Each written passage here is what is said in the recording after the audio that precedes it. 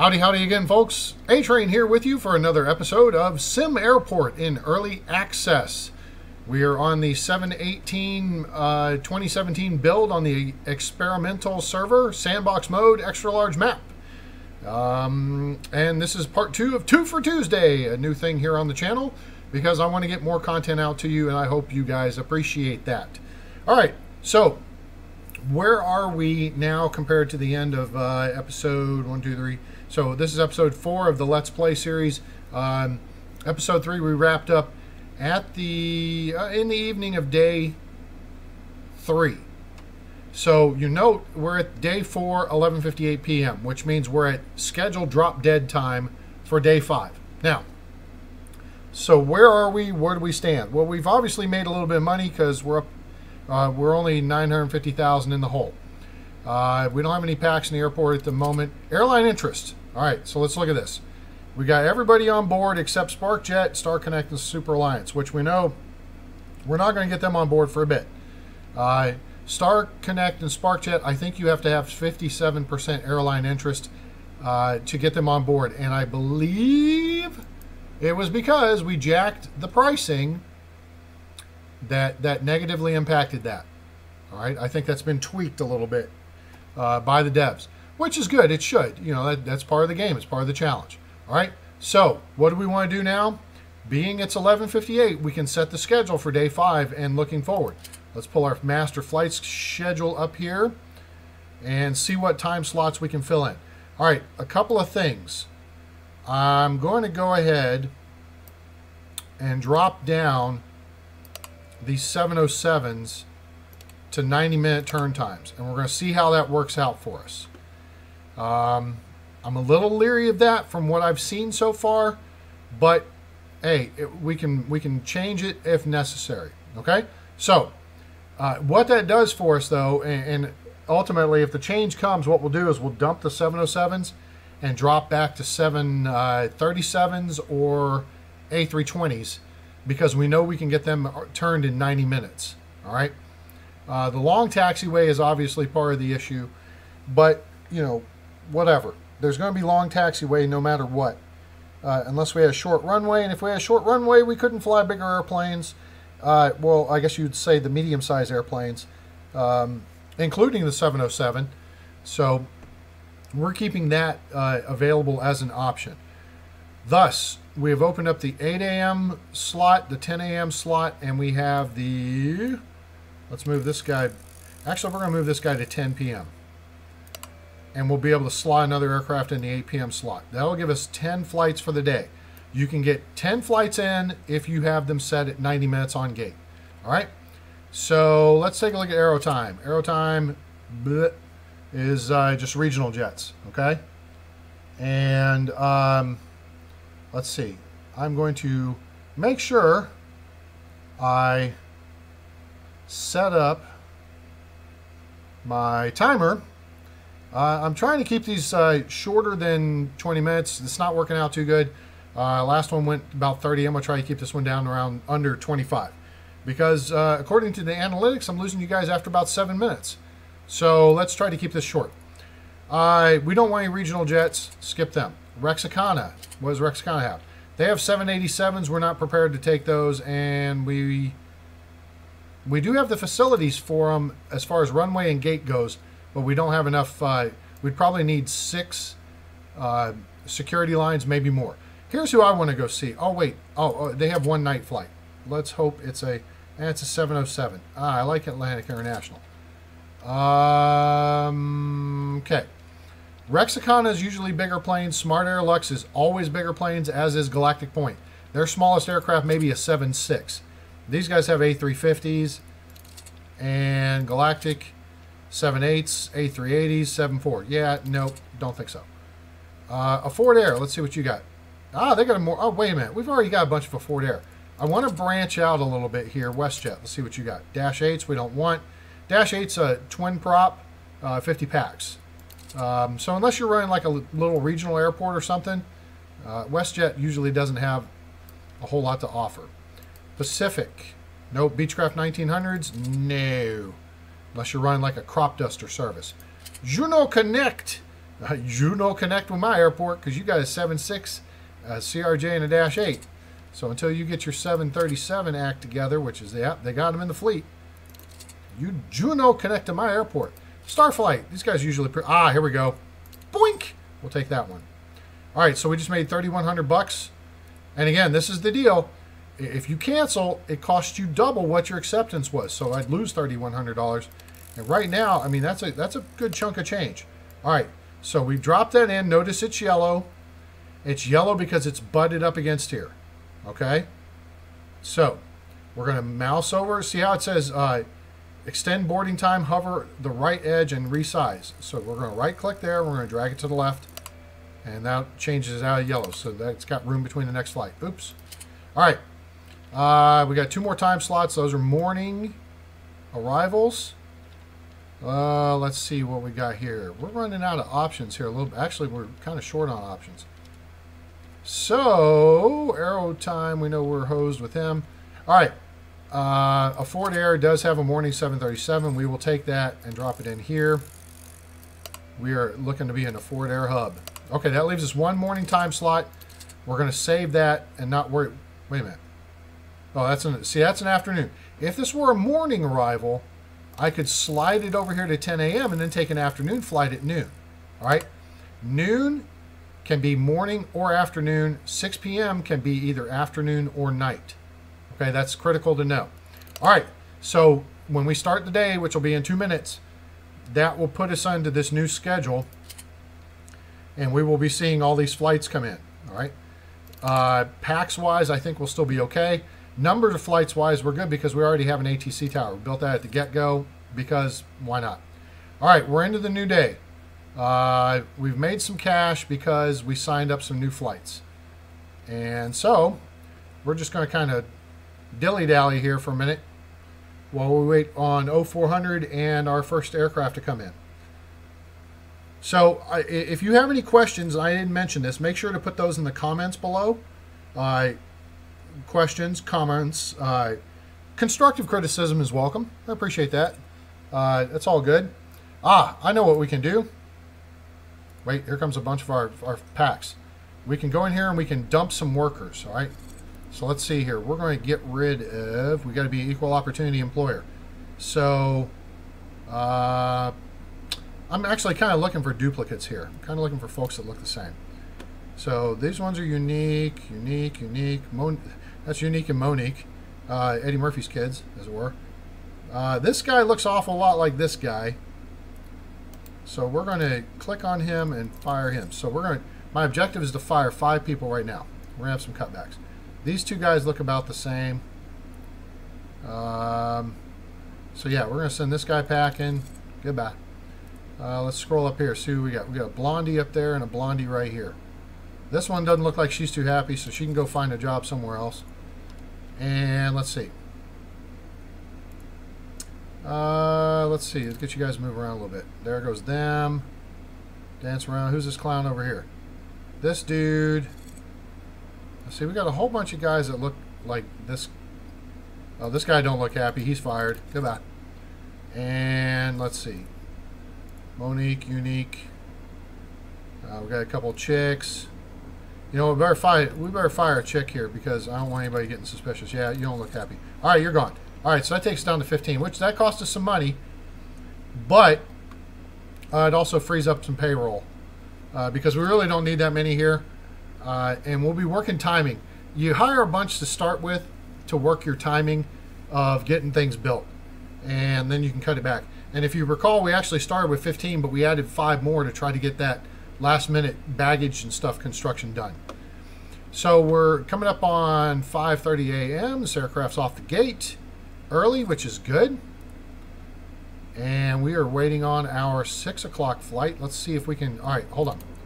There's the sound. And there's the airplane. Very good. It landed 12 minutes early. This one's twitching. Now it's off. 6:02. Okay, it's on the gate a few minutes late. Not too bad. All right, we're going to try to get this one turned really quick. So let's see how this works out. 38 bags to load. We're going to see how many packs get on it here in just a minute. We're down to 50 minutes. Okay, baggage is unloaded. We're deplaning and cleaning. Bags have been dropped off at the baggage depot. Now we're going to pick up bags. Okay, now we're loading. There's 125 packs. This is going to be a test here. This is going to be really close. No, nope. You know why we're going to be late? We're going to be late off the gate because of baggage. This is not good. All right, bags are loading, and now our next aircraft is going to be late. They're going to be delayed because this schmuck isn't off the gate at 7:40, and he's due in at 8 o'clock, right? Yep. So we know we're having a little bit of an issue with the 7.0. And that issue is related to baggage. All right, so now the aircraft's coming in. Now we're going to be late. Now the one good thing is we're going to be able to make it up after this guy. All right, so that'll get us back on schedule for the rest of the afternoon. So what are we going to do? That's a good question. We could ditch the 707s. We could do an additional...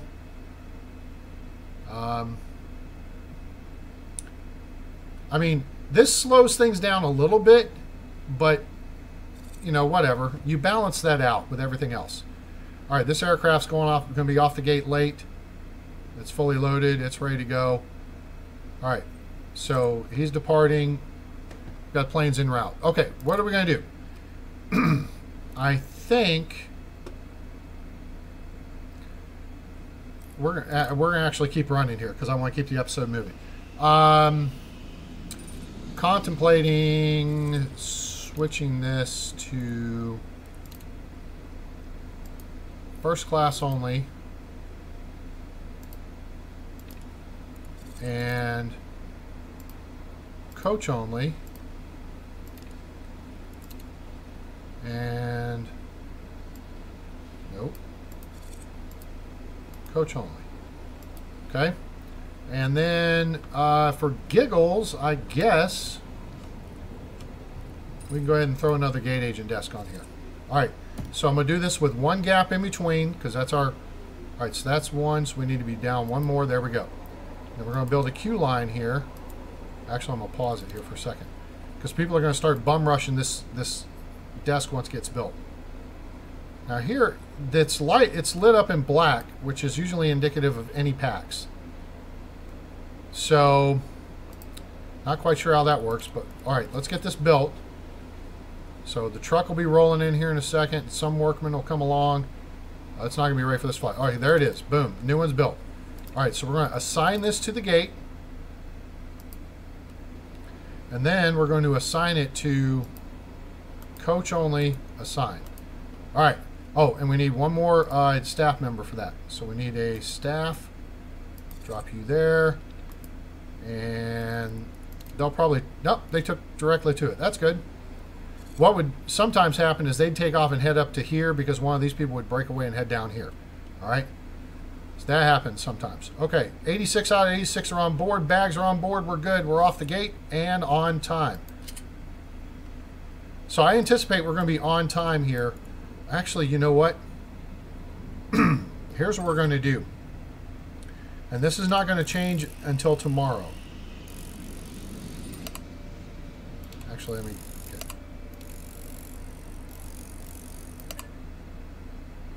Oh, it's an afternoon flight. Damn it. Can't fix that. All right, crap. Now, if this had been a night flight, what I was going to do was move these two ahead of it. So the 7.0 would be on the gate at 10 p.m. and we'd have that extra time. It could be late because nothing would be behind it. But I screwed that up. So, we jumped to 59.37. Oh, that's right, because we went through midnight. So let's see where we're at. Okay, so we did get SparkJet and the other one, whoever it was, Star Connect on board. All right, they're not offering us much though. So let's see. Let's pull up the schedule and see if we can fill in this one more morning slot. And we may go ahead. SparkJet, come on. Doing me wrong here. Star Connect is big planes usually. Oh no, they're 707. Okay. WestJet, Pacific. Nope, you're just... 1900s. Juno Connect. Nope. Juno Connect. Here. Aero Time, you're going to get your act together and give me something bigger than a stinking regional jet? Nope. Which is okay. I mean, we need airlines that are just regional jets. That's cool. All right, so I want a morning Atlantic International. What do you got? Morning 707. I don't want to take that. Nuts. Okay, let's hope we get some more flights for tomorrow. All right, here's this guy. He's late, which means the rest of the evening is going to be late. Ugh, I hate that. So, kind of in a quandary as to what to do with this deal now. All right, we'll see how quickly he loads. 113 packs, here we go. We're loading now. They're due off the gate in 12 minutes. Packs are moving through really quick. And we're 3 minutes late, 4 minutes late. Bags are coming on. And 15 minutes. Now we're delayed. Okay, wow, okay. There we go. So we're off the gate, plus 22 minutes. Okay, so now our 8 o'clock can arrive. And it's late. Which means our 10 o'clock is going to be late unless they boogie and get this one done. Boarding starts 12 minutes after they clean the plane and get it done. 2 minutes. All right, here we go. All right, see now, so here's what happens. What's happening right now, this is why it helps to have 2 baggage cars. The first one unloaded, and it's dumping stuff at the depot. The second one just rolled out, and it's actually going to pick up and bring them out to the aircraft, which should being the operative word, expedite the process. All right, it's only 86 packs, which is kind of weak for a 7.3 being able to hold 140. It's a little late now, but okay. We're loaded. We're off the gate. We made up some time. That's good. So not the worst thing. We're saving. Next plane's in at 10 o'clock. Man, see, and it takes them 10 minutes to taxi in. Yeah, it's a little disadvantage to this design. Okay, but what are we going to do about that? It's all part of the plan. Because it's all part of the plan. Okay, and the plan is this. When we build a second gate right here, the smaller aircraft are going to move to this gate, right? And we'll use this gate for bigger airplanes, which will be on the gate for longer periods of time, and we'll have a little more flexibility. The 7.0s will probably stay here for now. I'll eventually phase those out because I don't like them. And the 7.3s will stay, or we'll go to the next gate. And then at that point, we may assign a standby gate. All right, so let's do this. We've zipped into the next day. We're going to wrap this episode up here in just a minute. But what I want to do first is, we'll kind of pause it right here, is we're going to go into reports and look at our profit and loss. Now, the only thing we built on that day 5 was a gate agent desk, right? Infrastructure.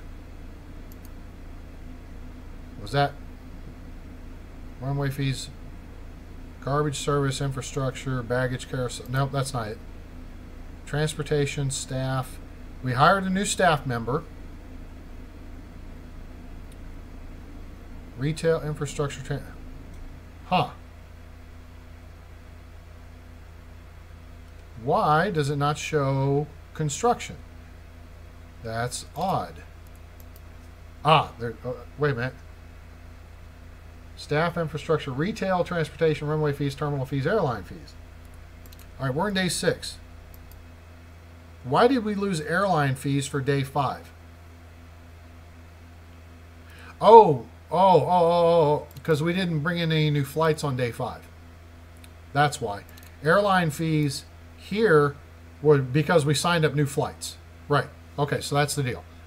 So we made a little retail cash on day 4. Day 5, look, retail made $46.05. All right. And then we had some infrastructure for the dessert kiosk. All right, so we didn't make a lot of money, but we did make some. So it cost $2,400 for the entire day for each. So that's $4,800. We made $53.70, so we made $570. Hey, every little bit helps, right? All right. So let's look at that as a positive. The net total, we made $21,000 for the day. All right. That number is going to increase as we go along. So let's not panic. You know, it's not a problem. We're going to work through it. Also, we're into a new day now, so we can look at filling this slot in the schedule again. Whoa, airline interest dropped off. You know why airline interest dropped off? Uh-oh. See, SparkJet and Star Connect pulled out again. So that was because we had flights that were late, that were delayed. So we're going to try to get, and in part it was because of the darn 707s. So we're going to, I don't think this is going to work for this day. We're going to try to make it work for now. And we can't make an adjustment here at the back end, unfortunately. This is an afternoon flight. So kind of hosed on that deal. What we're going to have to do is start making more money by either swapping out for bigger aircraft or building a second gate.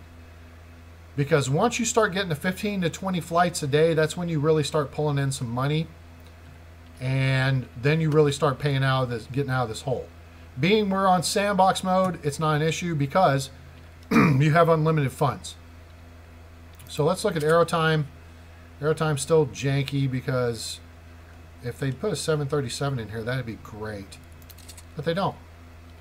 A Ford Air, we have 6 flights with a Ford Air. They have nothing to offer us right now. WestJet, Dash 8, no. Pacific, Dash 9, Beechcraft 1900s, no.